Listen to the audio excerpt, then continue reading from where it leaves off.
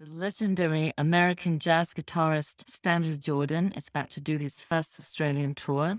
So we talked a little bit about that and about his music. So you're coming to Australia for the first time in August. I'm really looking forward to it. Yes. So, okay, August the 4th in Adelaide, Melbourne on the 5th and the 6th, and Sydney on the 7th of August. It's a solo tour. Yes, that's right. And I've played in a lot of different formats, but solo is really my main thing. I think it's the core of what I do. And so I like the fact that for my first tour, I'm doing it as a solo tour. Yes. I think it's a good opportunity for me to really kind of feel close to the audience and for people to kind of hear what's really truly the kind of the soul of my music. Yes, you have something very special that you do. You're going to see a new audience in Australia. So, can you talk a little bit about this touch tapping technique of yours? Yeah, so piano was actually my first instrument. And I went through a period of a few years when I didn't have access to a piano. And that's when I started playing guitar. And I just absolutely loved it. I knew that guitar was my main instrument. But after a few years playing guitar, I started to miss some of the musical possibilities of the piano. And as I progressed in school, I had access to a piano again, and I started playing again at school. And I realized that I still really liked some of the things that the piano can do.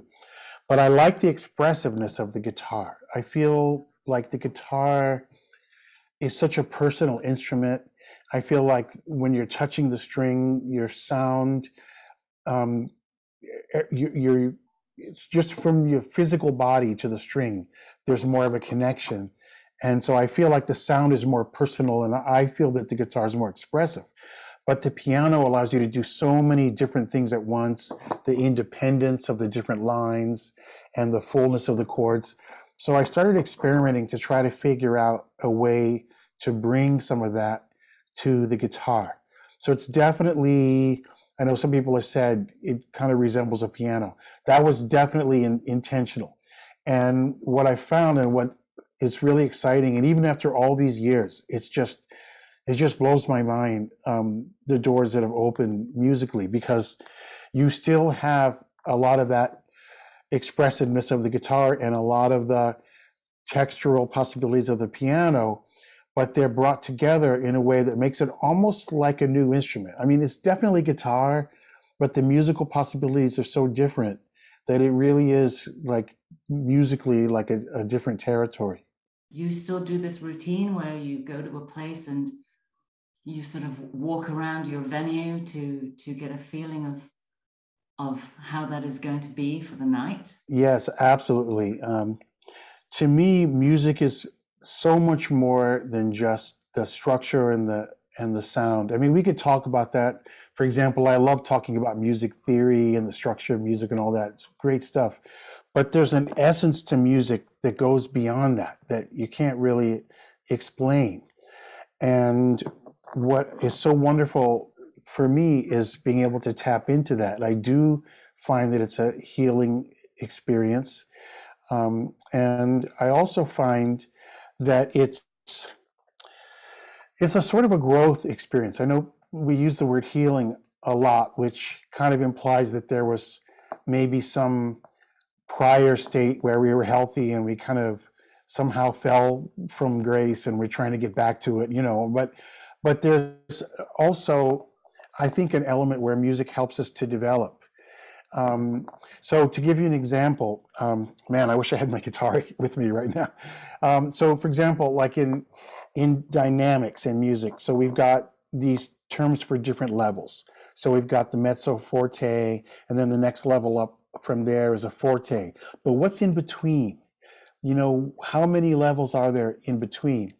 And especially the instrument that I play now, my Vijay arpege, it's such an accurate instrument. And so what I've found is that I can dial in these different levels, and every level has a whole unique sound and personality. And what happens is if I can tune myself in to really be able to get to these really subtle levels, I feel that it helps my audience also to become more sensitive. You know, in life we're all bombarded with so much stimuli. We've got noise pollution, we've got electromagnetic fields in the environment. You know, even just the temperature is going up. There's just so much stimuli all around us, and so I think it's easy to lose touch with the quiet and the inner space. And so what I find, and especially with my solo show, is it's sort of a celebration of that. And hopefully, if people have anything like the experience that I have when I'm playing it, it's like it's actually sort of a way of experiencing your life more fully. I don't know how else to say it. You know, it's hard to put it into words, but there's definitely an element of growth involved. I guess as a solo show, you won't need to be having a set list or of songs, will you? I sometimes have a set list, but not all the time. But you know, even when I have a set list, I don't always follow it because I really try to be sensitive to that moment and the environment when I'm playing. So, for example, sometimes what I'll do is I'll start the concert without any thought of any particular song, and I'll just start playing. And in that way, I do feel like the audience and the sort of the energy that they bring contributes to the direction of the music. And then it grows and it grows, and sometimes that's it. It's a new composition. Other times I might realize, hey, I know what song this is, and then I'll go into that song and I'll finish the song. But I love that idea that not only can the artist and the performer craft the music, but also the music itself is like a partner, like another conscious entity. At least it feels like that to me. And so I can listen to the music, and the music tells me where it wants to go. Sometimes I feel like it's almost like somewhere deep in my mind or deep in the Akashic records or something, I don't know, there's a radio station there. And if I can find that right channel and dial into that station, then all I have to do is listen and be faithful to what I'm hearing and just sort of translate it. And sometimes what I'm hearing isn't even necessarily a sound per se, but it's more of sort of an energy or a flow or a gesture. And then it's my job as an artist and using my training as a musician to figure out how to translate that into notes, which makes it different every time. So Yes. it's right. So for me, it's always fresh, and also just sort of being on that creative edge, which can be a little risky sometimes. You know, occasionally I play for a while and I just think this isn't very good, and I lose confidence. You know, but most of the time I don't. Most of the time I'm not even really conscious of it like that. If I start thinking about how well I'm doing, then immediately I fall from the heavens, you know, and it's just like a boom back to earth, you know. And then I sort of and I go back to the music, and then it's just pure bliss again. No, and it must be fresh all the time because, I mean, you're growing over the years. The way you Mhm. think the world will change all the time. So that radio is going to be changing really and talking back to you differently from what Yeah, 20 and something it's different. It's now. different everywhere, and I think, you know, there's stuff sort of rolling around in my mind. It might be stuff that I heard recently, or it could be just my feeling or my state at the time. And I do, as I said before, I do think that the audience, the feeling of the audience, plays an important role. You could go into the same venue, the same evening, and play for two different audiences, and it's just completely different. Just the feeling is different, and I do feel like being sensitive to that makes for a better show, and also really hearing the sound of the music in the room. You know, it sounds so simple, but sometimes it's easier said than done because it takes so much concentration just to play the instrument accurately, especially when I'm using the touch technique.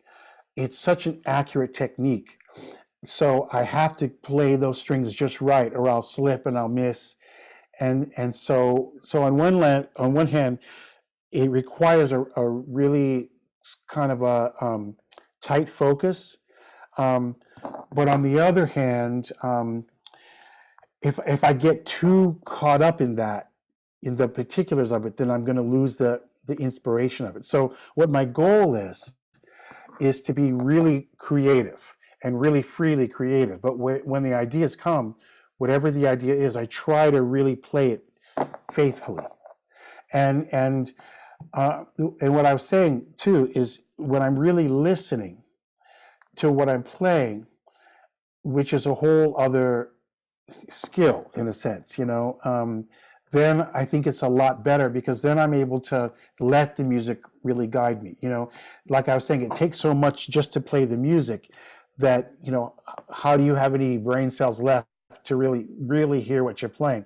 The key to it, what I've found, is how I prepare. You were kind of asking about that, about how I prepare. And what I find is that if I can get really relaxed and really dial it in to where everything is done with the minimum of effort, then it becomes really easy. So the technique side of it becomes so efficient that I have more attention left to just think about where I want the music to go. So that's a lot of the key to what I teach my students. I do teach a lot, and that's a real privilege to be able to do that. And that's one of the main things I tell my students. Well, you have an album of standards, but they're not standards as we all used to know standards. They're not Hoagy Carmichael and, Rodgers and Hart, but they're Stevie Wonder and Michael Jackson and the Beatles. Mm-hmm. And nowadays, that's not such a big deal. I mean, but then, back then it was. I mean, there were a few precedents, I guess, already. For example, Wes Montgomery did some Beatles. There were things like that. And of course, John Coltrane did my favorite things. That was a more recent song. But that was more rare. For the most part, certainly in jazz, sort of the standard repertory was the Tin Pan Alley and the older songs. And I didn't really get the memo. I just thought you just play songs. You just play popular songs and you jazz them up. That's why they call it jazz, And then when I moved to New York and I started going into the professional scene and I started getting out there and performing a lot more, and I found that there was pressure to do the older songs. And at that point, for me, there was no turning back. It's like, why do I have to just do the older songs? The songs that I actually grew up with actually mean more to me. I have memories of when that song came out and how people understood that song. And I remember one night I had been kind of tossing and turning a little bit because it kind of was bothering me, kind of the flack that I was getting. And I remember I woke up. And I felt just a little bit kind of angry, and I was like, "Damn it! These aren't just some silly pop songs, These are standards. These are my generation standards." So that's when I got the idea to do the standards album, and sort of celebrate the newer music. When you were young, you would have been a listener to other people's music more. Mm-hmm. I mean, I know you were playing when you were very young too, but I mean, do you still practice that now? I mean, do you hear any pop music from 2000 onwards and think, oh, I could jazz that up too? Do you? Yeah, I do. And it's funny because sometimes Adele, or I don't know. Yeah, well, in fact, okay, Adele. So in 2015, Kevin Eubanks and I released our duets album, and we did a song by Adele. There's a song that we did, this Lights, from Ellie Goulding. And that song was kind of more in the sort of EDM pop vein. And I remember I was on a long drive because I was on my way to meet Kevin to start during the record. And that song came on the radio, and it was just so haunting and so beautiful. And I said, I bet you Kevin would like this song. And when I showed it to him, he said, man, let's do it. So we put that on the record. You know, the thing is, a good song can be interpreted differently, it can be reinterpreted. That's part of the way that you know that it's a good song is that it's not just an event that happened, but it's something that's been added to the culture, and we can work with it, we can update it. So I think there's no end to it. I think that part of the key, and this is one of the things that makes it so interesting for me, is that music has so many different elements and different dimensions. So there's always something that you can find that's sort of the kernel, sort of the seed or the heart of a song. And if you tap into that and really bring that out, then pretty much any song you can find something new. You can find value, you know. And even some of the songs that are already considered classics, you can find new ways to interpret them. For example, one of the songs I do a lot, I'm sure I'll be doing this on my tour, is the slow movement from Mozart's Piano Concerto Number Yeah. 21. I was listening to that And yesterday. Yes. yeah, you know, and there's one part in the melody where, okay, technically what it is it's the augmented second resolving upward to the major third. Well, when I hear that, that to me sounds like blues. And so I'll take those two notes and I'll expand on that and I'll play a blues lick from there, but only because Mozart gives me that. I wouldn't just throw it in. And so finding those moments when I can pull something out like that. And if Mozart were around today, he'd probably be a killer blues player anyway, you know. And he improvised a lot. In fact, he improvised on that particular piece. And so taking the liberty and finding those gems is part of the joy of what I do. Yes. You do it with Jimi Hendrix. Yes, yes. And I do have a show that I do called Stanley Plays Jimmy, which maybe someday I'll come back to Australia and I'll bring that show. That one needs a band. But even when I do my regular solo show, I play some Hendrix material usually because he was my first guitarist that I emulated as a child. So he's kind of in my musical DNA in a way. But the Hendrix tribute show is a special thing unto itself because I imagine that I'm Jimi Hendrix. So I'm not Stanley playing Jimmy's music, but I'm also playing Jimmy as an actor as well as a musician.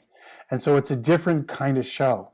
And what I do is I imagine what would Jimi Hendrix be doing today. So I try to portray Jimmy if he were still playing today, and then try to play what I think he would be doing, which could be a genre unto itself because nobody really knows what he would be doing. So there's a lot of room to be creative, but you kind of have to have a feeling for his music and for his sound because there's certain things that I wouldn't do because I just don't think he would be doing that today. It just doesn't feel right. You have to have a feeling for it.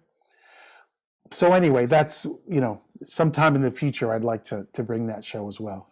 So on a solo tour, you could be pulling from all of that, from classical. I do, from yeah. rock, pop, from bebop, for anything. I go from Mozart to Charlie Parker to Jimi Hendrix to Katy Perry. I just do all kinds of stuff, but I try to weave it together. Too. What's that? If you survey your audience, I'm sure that that's going to affect what you might or might not play, depending on it does. Yeah, it does have an effect. A lot of musicians kind of have an attitude of they don't want the audience to influence what they do because they feel like somehow it's selling out or it's cheating or whatever. I don't really subscribe to that. Although I would say, okay, so there was a great pianist, jazz pianist from the San Francisco Bay Area, and I sort of grew up in his tutelage in a way because he had a weekly jam session. And I used to go for years. I went to Flip Nunez. I went to his jam session. And I remember one day somebody hollered out a request that he didn't feel like playing. And he said, all right, I heard what you want, but I'm going to give you what you need. And then he played a completely different song. But I love that, because I think that you can be there for your audience. And part of what that means is giving them your very best. So that doesn't necessarily mean playing every request. It's like somebody might request something, but that's not what I have in me right now. So I really shouldn't play that. I should play what I'm really feeling right now. But on the other hand, the audience does affect what I'm doing, because I want people to have a wonderful time. And so there's some give and take there. I have an open mind. I have a big enough bag of tricks, so to speak. So it's interesting for me to figure out, okay, what's going to make for the best experience tonight.